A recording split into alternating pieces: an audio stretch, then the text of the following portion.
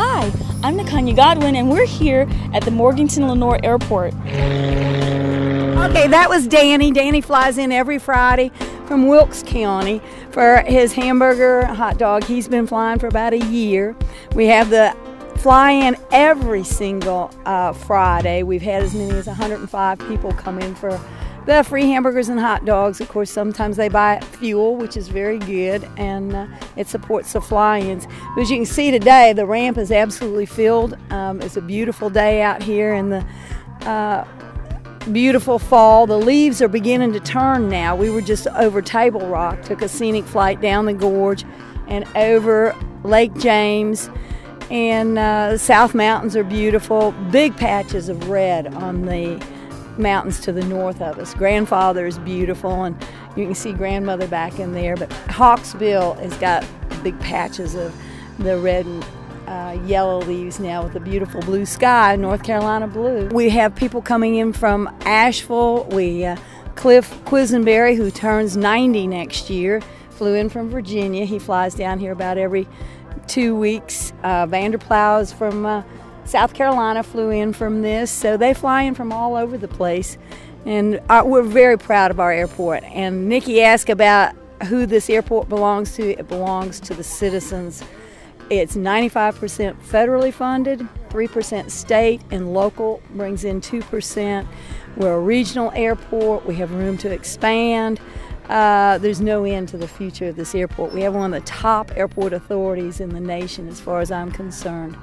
So we have jets, freight aircraft that leave out of this airport a couple times a week, flying to Mexico with freight. We have aircraft that are corporate coming back into this airport to bring people into Blowing Rock to see the leaves. Of course, we're very popular during the ski season. We have 5,500 foot runway, which is adequate for just about any aircraft that would want to come in. These boys that are taxiing in right now from Ashe County, these are all general aviation aircraft, single engines. In the big hangar down at the end, we have storage room for the jets that come in for overnight, and then we have several jets based here. We are full service.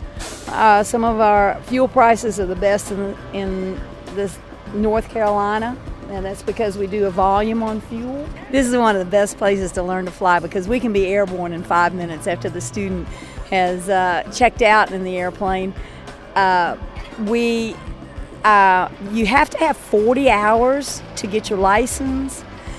We have students all the way from 12 to 13 years of age, all the way up till their late 70s. And I've had students in their 80s that have learned to fly. Age is not a factor. 40 hours of flying, 20 of that with an instructor. I do rent the aircraft out. I have 2 Cessna 172s I rent out. Don't rent out Samantha the Swan. She's my seaplane. You'll see her out on Lake James.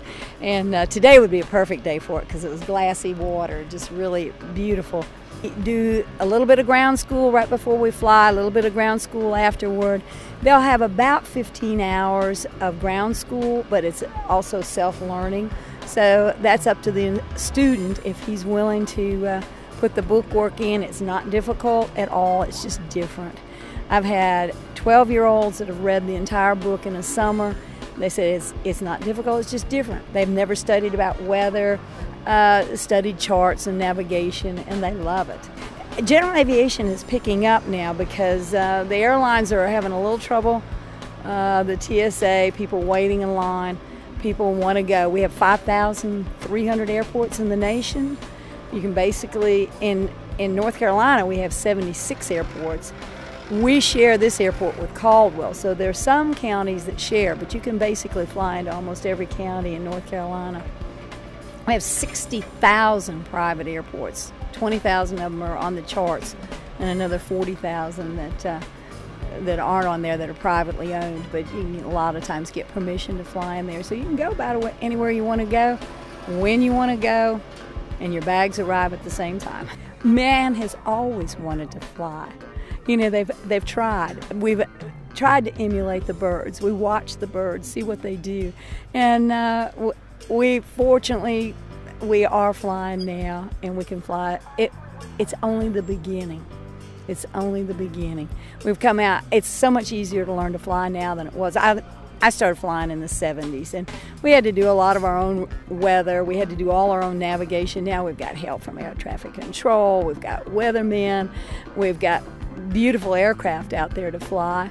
GPS is on most all airplanes now, so it's a lot easier, a lot more fun. But then again, we don't forget the basics. They learn how to navigate as if we had no electrical on board. We've got an airport authority that believes in general aviation, and they are promoting general aviation. As you can see right now, this is the airport authority's idea. Come in here, have lunch, bring you in, show you what we've got. We have hangar spaces here, tie downs. We have excellent maintenance on this airport. We've got the approaches. We've got 3 GPS approaches, a localizer approach for instruments. We're getting lighting. We've become a favorite in the state of North Carolina. The state sponsored a pilot fly-in last year educational program, gave us the money to do it. We had airplanes from all over come in here. We are not landlocked. We are working on keeping the zoning so that we don't have to encroach on people's homes. Right now, the cows and the agriculture are the main things around here. We don't bother anybody. People don't even know that this is such a popular airport. It's so secluded. Yeah. Amazing. We're 6 miles from Morganton, 6 miles from Lenoir, and we both share it. And that's where you want an airport. Right now, and this is October of 2010, our fuel prices are stable, so the rate is $150 an hour, and that's 3 people in the plane. And there are no yellow lines up there, so they can go wherever they want to go. But generally, one of the favorite things is go right between Table Rock and Hawksbill, turn south and go down the gorge, and then over Lake James, follow the Catawba back up to Morganton, find your house, your church, or your work. We want for the public to see our airport, to come out and find out about how important this airport is to this community. The economic impact of having an airport here is huge. This is basically probably between a $40 and a $50 million airport that supports industry. Many of the industries wouldn't be in here if we didn't have it.